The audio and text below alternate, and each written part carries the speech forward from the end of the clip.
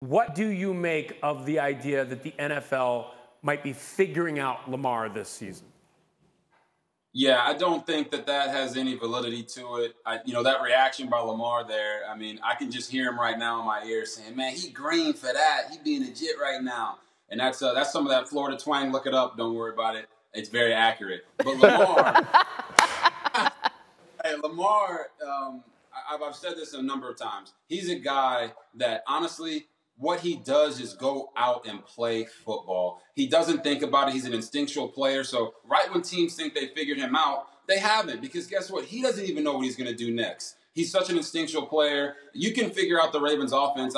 Every time on 3rd and short, they ran the ball up the middle with Lamar. Even I had a run against the Pittsburgh Steelers last year before I tore my hamstring up the middle for like 30 or 40 yards. So the offense and the predictability of it, yeah, some people have talked about it. Even Lamar has talked about it. But at the end of the day, you have to stop him. He is the offense. Now you add weapons around him, Mark Andrews, Sammy Watkins, Rashad Bateman, Hollywood Brown, James Prochet, and their offense becomes a really difficult thing to deal with.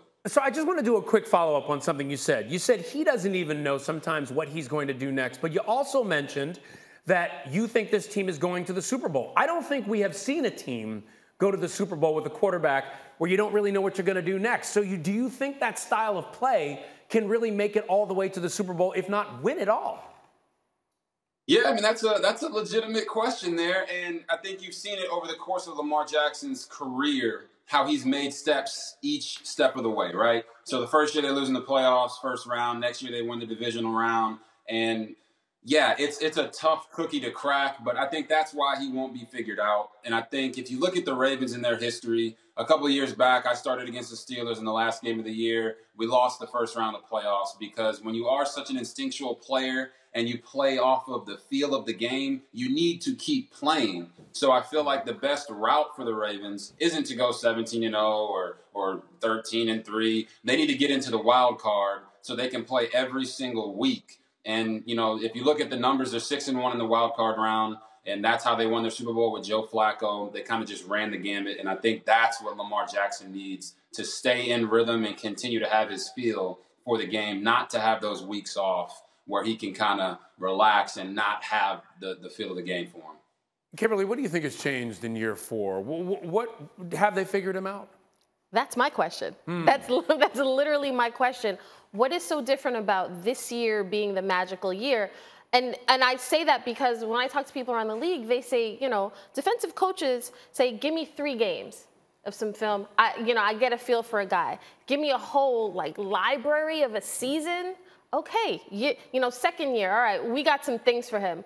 Lamar Jackson was an MVP. That's why I'm a little confused as to what people think they can do against Lamar, because this is a guy who's been to the playoffs every single year he's been in the league.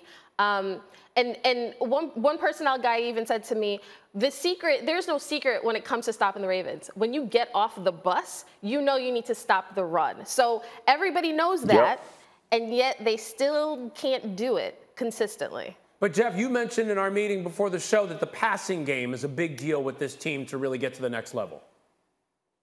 Absolutely. Listen, it's trash that people are saying they could stop Lamar Jackson, right? You're talking about probably the most explosive player in the NFL with the ball in his hand. So stopping Lamar Jackson, I'm not a fan of that. I would love to see a lot of guys come forward and tell me which one is doing that. So that being said, their offense is very predictable. And you heard Robert say the same thing and Kimberly say the same thing. When you get off the bus what you have to do. The issue is the development of the passing game. And I don't care who you are, you cannot be one-dimensional and go win the Super Bowl. That's not how this thing works. And when you think about having to go play teams like Kansas City who can hang 34 and 40 points on you, how do you trade back and forth and how do you go back and forth? That's by extending this offensive passing game. Here's my biggest issue. Everybody's been hurt, right? Lamar's missed because of COVID. You've had Bateman's got to have surgery. Watkins went down. Hollywood Brown went down. So there's no timing. And I'm telling you, the NFL season is different. Everybody thinks you can grow. This is not the case, right? They need to find rhythm as early as possible and then allow this team to develop as the season goes.